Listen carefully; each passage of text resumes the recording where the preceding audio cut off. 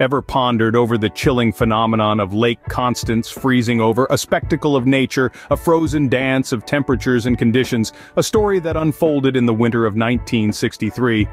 This is the tale of the Seegfröne, a term in the German Lake Constance Alemannic dialect, referring to the freezing of Lake Constance.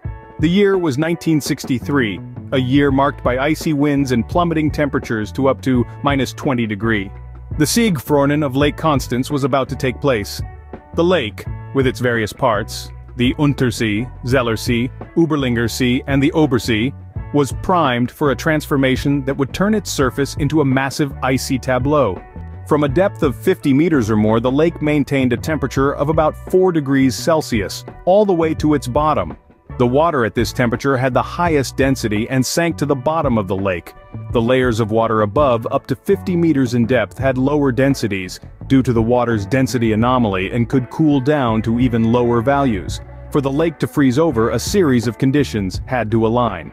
Winter had to start early, with cold air streaming in from the east. The air movement needed to be weak, the water level low, and the air from November to February or March several degrees below the long-term average. And of course, there must be an absence of sunshine. The Seegfröne of 1963 began its icy dance in the Untersee, the shallowest part of the lake, known as the Bodensee, with a depth of 22 meters. It was here that the first signs of freezing were observed, but it would not stop there. Slowly, steadily, the entire lake was consumed by the icy grip of winter, turning into a vast frozen expanse.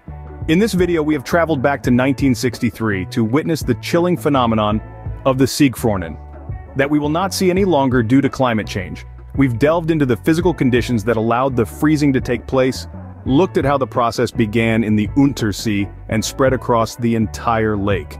A journey through time to a winter that held Lake Constance under its icy spell. In the end, the Seegfröne of 1963 was a spectacle of nature, an icy testament to the power of the elements, and a chapter in the history of Lake Constance that continues to fascinate and intrigue until today. Follow us for more cool secrets of Lake Constance, and please take care when walking over thin ice on the sea.